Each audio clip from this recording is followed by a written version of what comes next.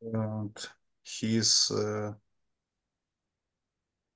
sorry, and you are here, right? Yeah, I'm here. And Good can afternoon. okay, you can share your screen. Okay, thank you.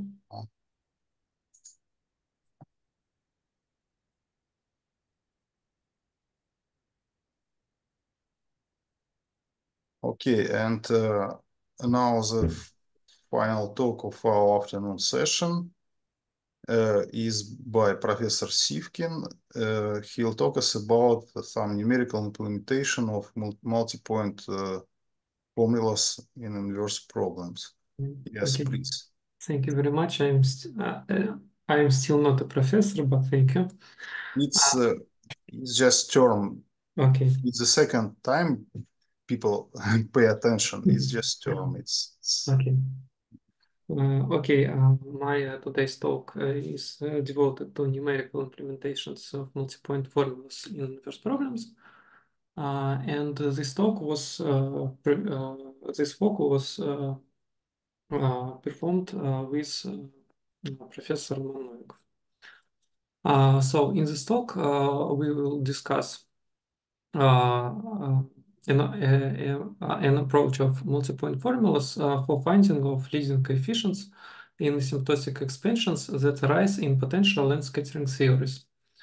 In particular, we implement different formulas for finding the Fourier transform of potential from scattering amplitude at several high energies.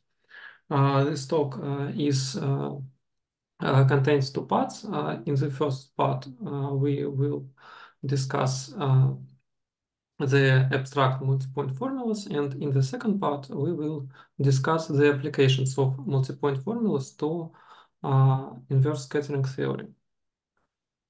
Okay, let us start from abstract formulas. In principle, multiple expansion or is somewhat about Lorentz series appears when we study a function z that has the following expansion. Here we should know that the function z is known, and we are interested in the leading a1 or maybe or in several leading coefficients. And our goal is to recover, for example, the first coefficient with the high accuracy starting from several values of function z. Okay, for example, let us consider the function z of the following form. And we suppose that we have function z given at endpoints s plus tau 1, s plus tau 2, and so on. Here, s is a parameter which tends to infinity, while coefficients tau are fixed. Of course, if we have function z, the simplest reconstruction is just to take the value of, for example, a1 is just the value of function z in some point. But if we take the following formula, we can see that the error, the decaying rate of the error is quite slow. So error is quite big. And the idea of Professor Novikov was the following: one can use several points to reconstruct leading coefficient and a1 with high accuracy. Formulas 3 are exact.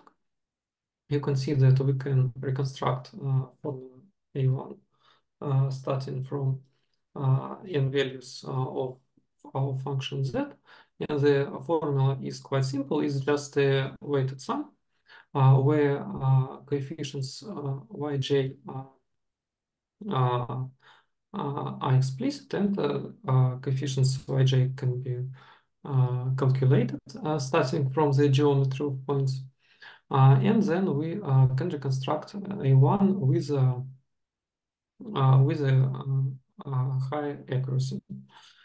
Here we can see that n small is the number of points. So with the error rate is just in the quantity of points. Okay, these formulas are nice, and in principle, these formulas can produce a lot of new results in inverse problems, but unfortunately, they appear to be unstable to noise. In fact, it is quite obvious. We can see that if n is at least 2, then the coefficients of Yj grows when s grows, and these coefficients change the sign. Excuse me, what does it mean? Unstable to noise? What? Okay, if we have some noise level in function z, okay, you can see here. Okay, if we know function z up to some noise level, then the result and so let us assume that we have function z with a certain noise level, and we study the dispersion of the of this formula of this function of this formula. It is if we assume that this error is independent and identically distributed, then the dispersion of reconstruction grows rapidly for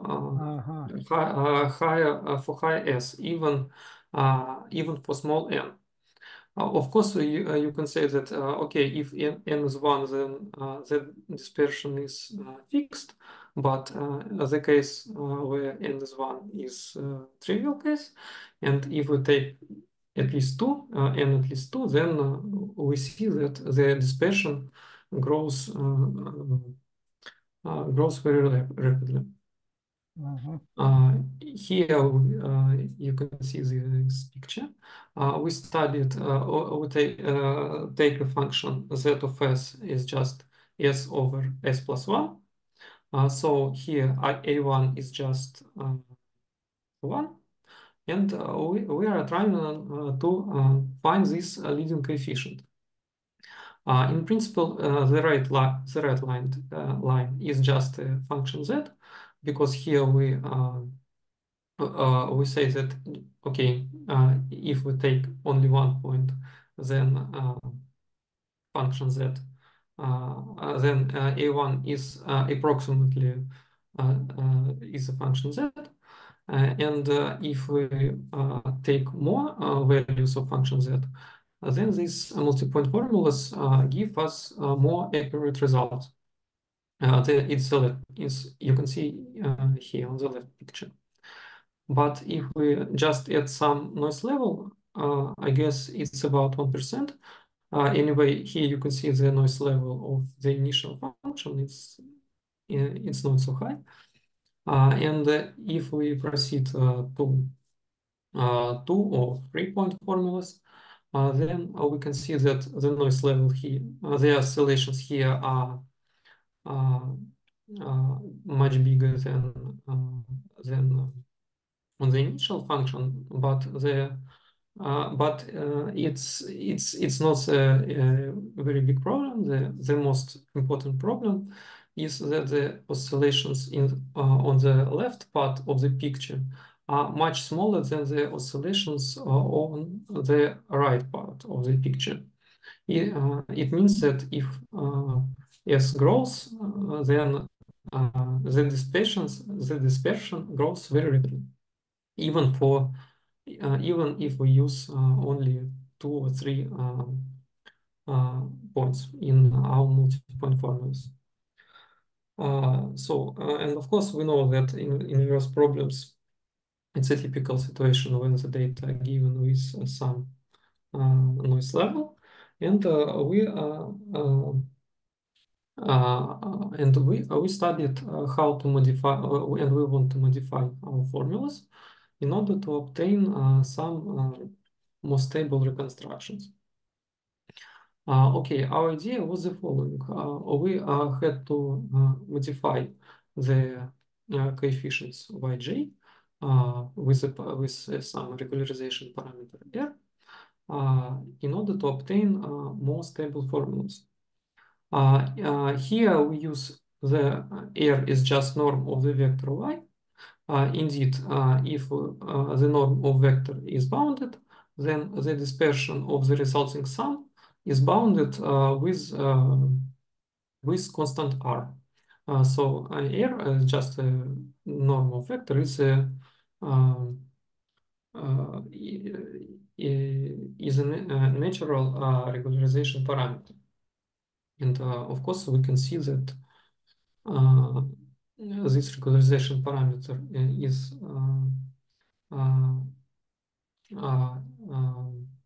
lies inside the following interval. Okay, but you can say, okay, we have a lot of vectors y that are bounded with norm r. Which of them we have to choose in order to obtain the better regularization? And this is a good question, and in principle here we can use different approaches, and here we use the most general approach, the case when we have no information about we have no a priori information about our function z, and okay, what we do? Excuse me, could you show previous? What is regularization? How does it work? What is YR1, YRN? How do you choose it? Okay, it's on the next slide. Okay, if we consider the exact formulas, we can see that formula 6, for example, we can see that this sum contains the leading constant term. Then there is no slow decaying term, and here we can see only the resting rapidly decaying term. Formula, if we take the expansion of function z and insert in this formula, we obtain that formula 6 becomes a system of equations on parameters yj, such that and the system means that the first coefficient is just constant. Then the next slow convergent terms are equal to 0, and non-zero terms are only very small. In principle, it also means that we consider a family of multipoint formulas, for example, from 1 point, from 2 point, etc., from k point, such and for every k from 1 to n, we consider the orthogonal projection on the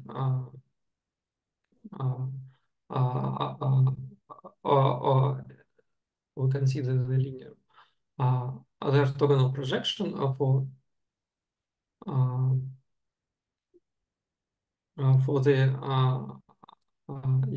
linear set that nullify only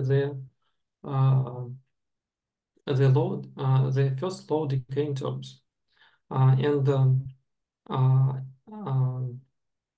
you can see that if we had the exact vector y, then we consider the projections pk of our vector to the orthogonal projector pk, and these projections are good in the sense that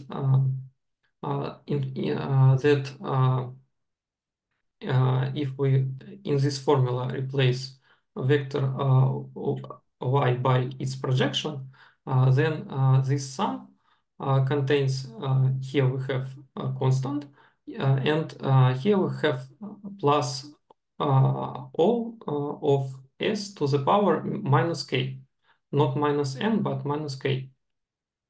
So somewhat soft, more soft resulting sums, and therefore we obtain the n vectors, n projections of our vector y. The last projection is just a vector y, and the first projection is just some explicit vector. And so here we obtain a family of vectors with decaying norms. And once we obtain these vectors, we introduce the broken line starting from these vectors, these projections. And our regularization is just the intersection of this broken line and the sphere of with radius r. And in fact, it's our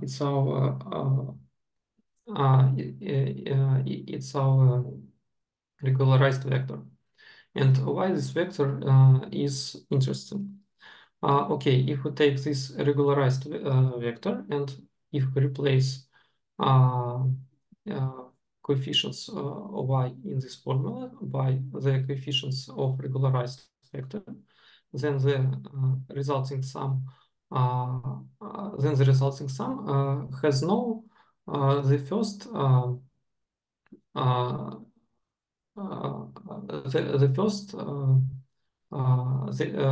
the biggest terms that contains denominators s squared, and so on. Okay. Anyway, if we use this, let us go to our example. If we take our formulas, the same formulas, and we introduce some regularization parameter, then we can see that the result of regularization is not so exact as for not regularized reconstruction, but here we can see that the noise level in regularization is bounded. In principle, I would say that if we take this picture for exact data and we take the bigger S, of course, all these lines, if we take the very, very large values of S, then our regularization becomes one-point formula. So they became trivial at very high level of parameter S. But if the parameter S is bounded, our regularization can produce new interesting formulas. Okay, that's about regularization. So in principle,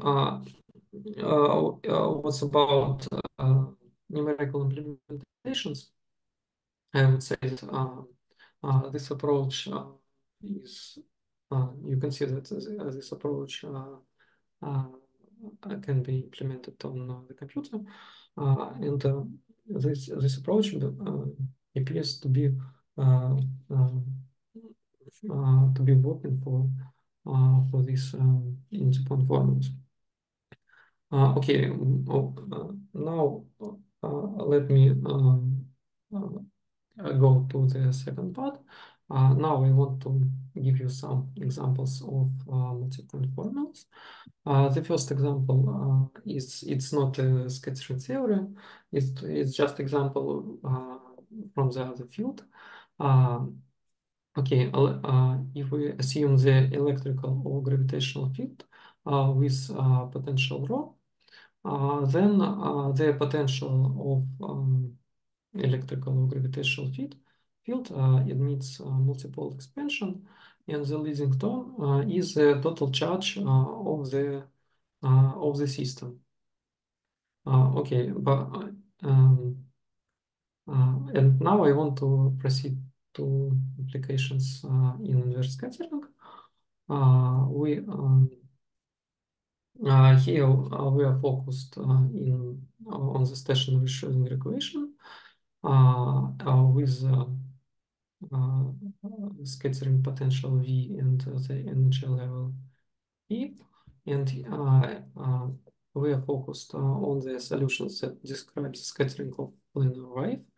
We consider solutions psi plus, and we are also interested in coefficient in the leading spherical wave and in the scattering amplitude. And further in the talk, I will show you the multiple expansion that gives the links between scattering potential V and the following functions: scattering amplitude, function psi plus, the differential scattering cross sections, or the absolute value of scattering amplitude, and with the absolute value of the near field. Okay, and in principle, these functions, the links of these functions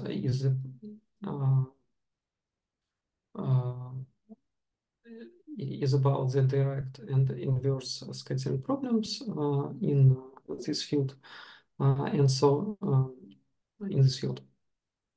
Okay, of course, I guess that almost maybe everybody here knows that direct problem can be solved via, for example, Lippmann-Schwinger integral equation. And once function psi plus is known, we can reconstruct scattering amplitude via the following formula. Note that if we consider the case of small scattering potential, then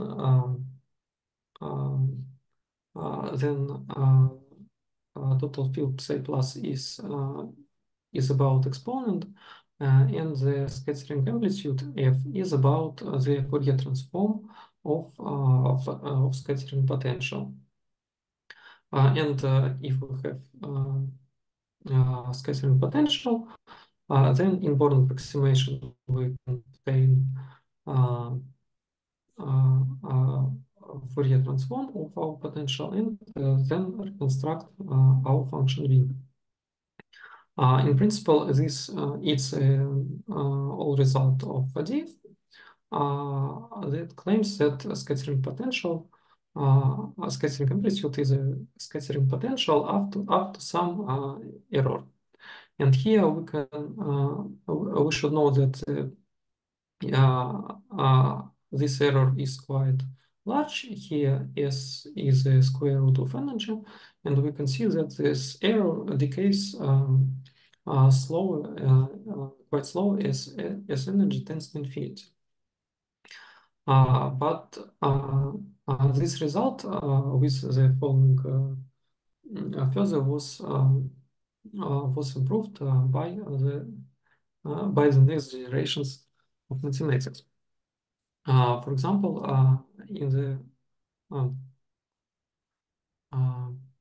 in the works of Milrose and Yevaev, there were results for infinitely smooth scattering potential V that claimed that scattering amplitude F is a Fourier transform of our function, and the next term are just multiple expansion terms.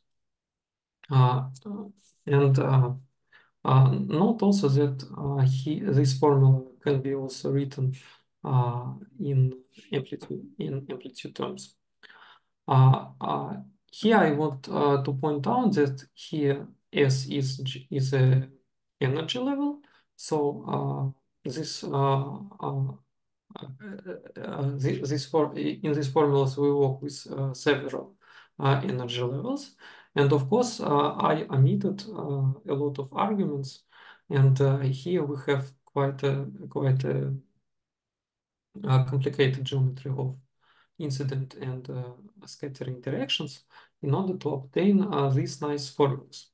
But in principle, if we change properly the incident and scattering directions for our waves, then we can obtain the Fourier transform of our potential with starting from several energy levels with a higher rate of accuracy. Okay, the next formula is also well known. It's something about Atkinson-Wilson type expansion. So this expansion contains more terms than the first expansion for function psi plus. And here we can see that this expansion at fixed energy level can give us scattering amplitude of function f starting from the values of functions psi plus. And here we can see that it's another approach to the question how to reconstruct scattering amplitude starting from function psi plus, and this approach has now some integrals in contrast to this formula. Next application of these formulas can be given when we study how to reconstruct scattering amplitude starting from the norm of the near field or the function psi plus. Okay, if we have the normal function psi plus, the amplitude of function psi plus is given, then we proceed to the function A. It's just some functional combination, and interesting, and this function A for the proper arguments also has an expansion quite similar to the multiple expansions. Here we can see also the sum of the terms. Of course, here we have to know that we are mostly interested on the value f1. It's just about scattering amplitude, the first constant in f1, and but this formula is somewhat more complicated. But still, in this case, one can obtain somewhat much more complicated formulas that can give us scattering amplitude starting from the phaseless data of the total field given at several points with a better error level. But this approach requires somewhat more restrictive conditions on X. So in the first case, there were on the points. So in the general case, there were no conditions on the geometry of points. But in this problem, we have to require somewhat more restrictive conditions on geometry. For example, the points should be equidistant. It's just one of the approaches. Okay, and the final example was developed by U5 and Romanov and Klimanov. Was the following. We consider the expansion of the new field, then it appears that if we fix the point in space, and if we change the energy level, then in the following expansion we can see then in the second term we can see the divergent beam transform of our scattering potential V, and this function is popular in tomography, but is not very popular in multipoint formulas. And here, in the case of these formulas, we can see that multipoint formulas also can be applied for this expansion, and multipoint formulas also improve the errors of this approach. Okay, so let me conclude. We presented the parts. In the first part, we talked about the numerical implementations of abstract multipoint formulas, and in the second part, we presented new theory. We presented a list of problems where these multipoint formulas directly produce new theoretical results. Okay, thank you for your attention. Okay, thank you, Vladimir, and let us just thank our speaker. And if anybody has any questions or comments, please welcome. May I ask a question? Yes, please. The title of the talk promises numerical implementation of multipoint formulas, and whereas numerical results on reconstruction of potential by these formulas. Okay, I didn't edit the slides. Okay, in principle, I want to say that I did the experiments for which problem? For this problem, for formula 21, and for this formula, we obtained a new. We obtained pictures where we can see that these multipoint formulas gives us new better results. Yeah, but I didn't edit the picture. But maybe you can close this file and to show this picture, it will take not so much time. Так.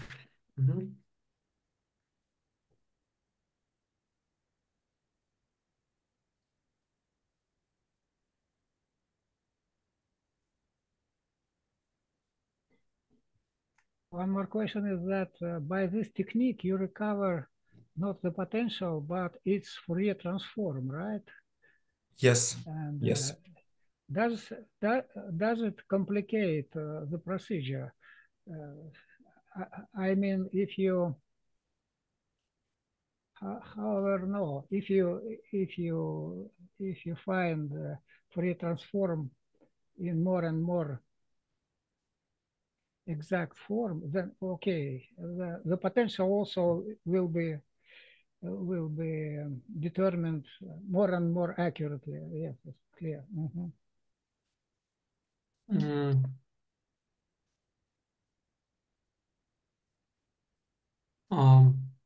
Okay, let me first of all show you a picture.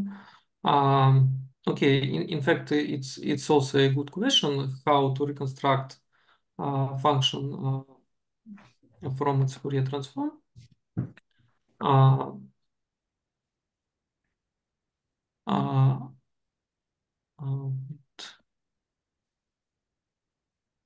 Okay, here on the picture you can see the examples of implementations for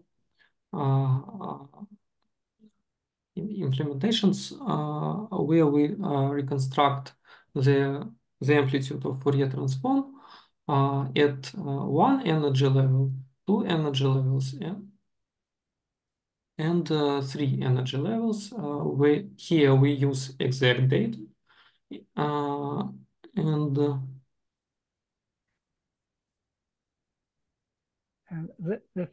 first picture is the test. Where is that?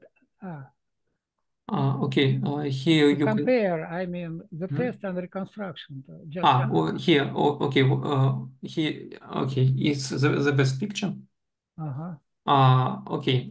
Here we use two. Okay, the exact picture is given. For example, here. Here we can see the amplitude of Fourier transform of our function, and we reconstruct this picture starting from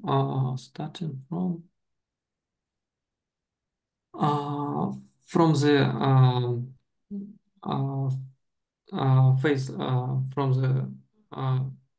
phaseless scattering amplitude given at 2 and 3 points.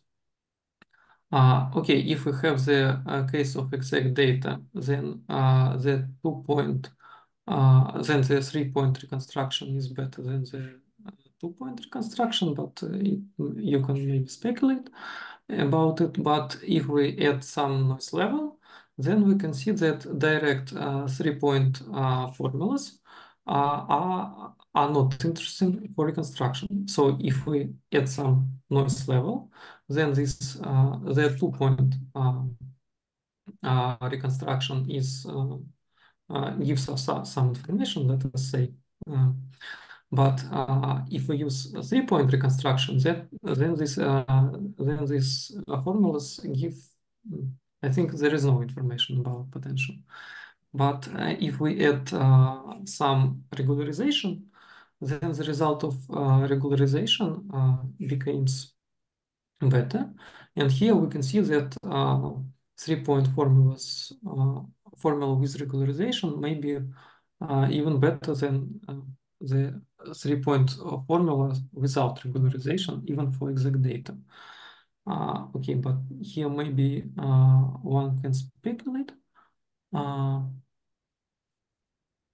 Okay, these pictures show that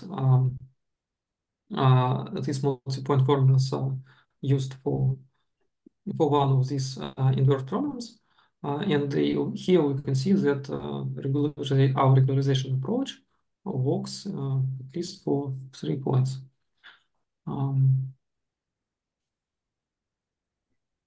Okay, thank you. Very nice pictures. Okay, and what about how to reconstruct function starting from its Fourier transform? In principle, in fact, it's a good question, because of course, if a function is infinitely smooth, then